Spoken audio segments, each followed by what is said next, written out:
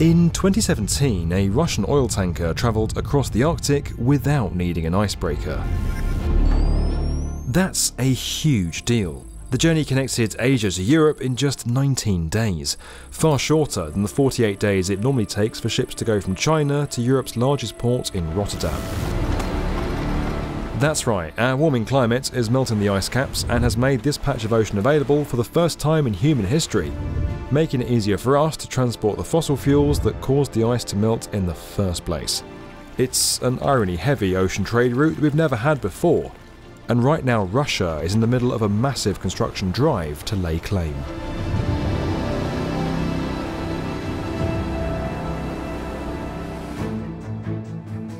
This $110 billion megaport on the Taymyr Peninsula is quite possibly the most impressive thing that Russia's building right now. Сколько вообще инвестиций сказать? Больше даже 10 триллионов рублей. В конечном итоге где-то по 2% ВВП. Это приведет к росту на 2% ВВП страны ежегодно. Dubbed the biggest project in the modern-day global oil industry, it'll house the country's largest Arctic oil terminal, and it's so huge and so remote that state-owned oil company Rosneft will first have to build the infrastructure needed just to get to the site. New highways, 2 airports, 15 villages, and several electric plants will be developed around the area to get construction off the ground and house the 400,000 workers that are needed to make it all happen. So far, more than 18,000 tonnes of heavy machinery, living quarters and communications equipment has been shipped to the site. The country's also building a 770-kilometre pipeline to transport oil to the port, where 10 new ice-class tankers will then take it the rest of the way to Europe and Asia. Greta Thunberg better look away now, because once fully operational, it's going to deliver 25 million tonnes of oil by 2025 and 100 million tonnes by 2030.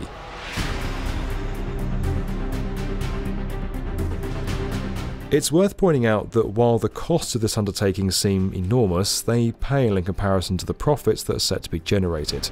And this megaport is only one part of a larger development scheme in the region. The Russians have long seen the potential of the Arctic. In 2007, they sent a very cold diver down to the bottom of the Arctic Sea to plant a flag at the North Pole. Then in 2019, the country announced its Northern Sea Route Development Plan. The idea is to significantly increase Russian economic development along the Northern Sea Route over the next 15 years, essentially opening the area up as an alternative to the Suez Canal for shipping cargo between Europe and Asia, especially during the summer months when the ice covering the sea could eventually disappear altogether. By 2035, Russia aims to increase cargo flow through the area by at least 72 million tonnes, and it's on track to hit that. In 2018 alone, traffic increased by 80% from the previous year to 16 million tonnes, and in 2019 it went up to 23 million. Russian Arctic infrastructure is being brought in from the cold and getting some serious cash splashed on it. Ports are being modernised, ice-class container ships are being constructed, and railways are being expanded. And it goes beyond oil. Russian state-owned energy company Rosatom, along with UAE-based DP World, are co-developing new ports at Murmansk and Vladivostok on either side of the route. They're being specially designed to transfer cargo off ice-class ships and onto ordinary vessels. The UAE isn't the only country to see the opportunity of investing in Russia's infrastructure. South Korea and China are both eager for new ports and trade routes too. As the world is concerned about climate change and Arctic ice melt, there is one nation which of course is rejoicing in this rather worrying phenomenon. And it happens to be China. In 2018, China declared it would cooperate with Russia on a new Arctic Silk Road, signing 20 bilateral cooperative documents and agreeing to invest in the region. As part of this, Beijing will build several Chinese docks across Russia's north, in ports that are currently underdeveloped and unable to handle massive volumes of shipping. As we said, a number of new railways are also being built to service these ports. Construction's underway on a 500-kilometre line to link Perm in the Ural Mountains with several northern port cities. Russia also recently installed a $889 million fibre nicknamed the Polar Express. The 12,600 km long cable stretches from the rural village of Terryburka to Vladivostok, improving internet and phone connections for the 2.5 million people who live in Russia's far north, roughly half the population of the entire Arctic.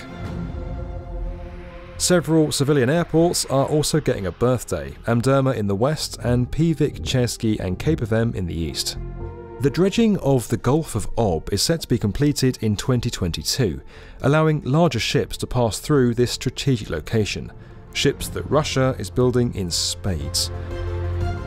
A fleet of at least 40 new Arctic vessels will be constructed, including 8 nuclear-powered icebreakers and 16 rescue and support ships. Some of these will be Lider-class icebreakers, which basically means they can break through extremely thick Arctic ice and create a path for commercial ships to then follow. Now, as you might expect, all this construction has made several countries nervous. We're concerned about Russia's claim over the international waters of the Northern Sea Route, including its newly announced plans to connect it with China's maritime Silk Road. The US has reminded Russia that the Northern Sea Route and Northwest Passage are used as straits for international navigation and are not exclusively under their control, although a lot of the route does fall into the country's exclusive economic zone. No one denies Russia has significant Arctic interests. Its actions deserve special attention of this Council, in part because of their sheer scale.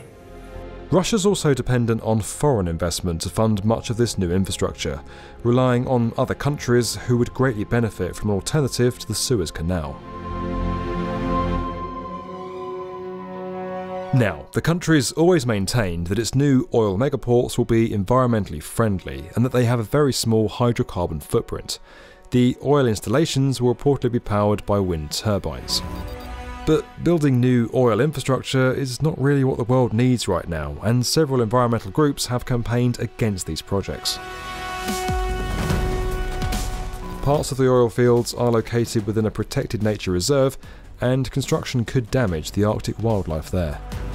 Russia's the world's 4th largest emitter of greenhouse gases, and ratified the Paris Agreement in 2019.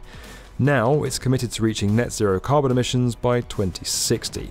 Although it's yet to agree to phase out coal and methane emissions over the next decade. One thing's clear, as we progress through the 21st century and sadly see less and less ice in the Arctic, the world is going to change in more ways than we expect. If you enjoyed this video and you want to get more from the definitive video channel for construction, subscribe to the B1M.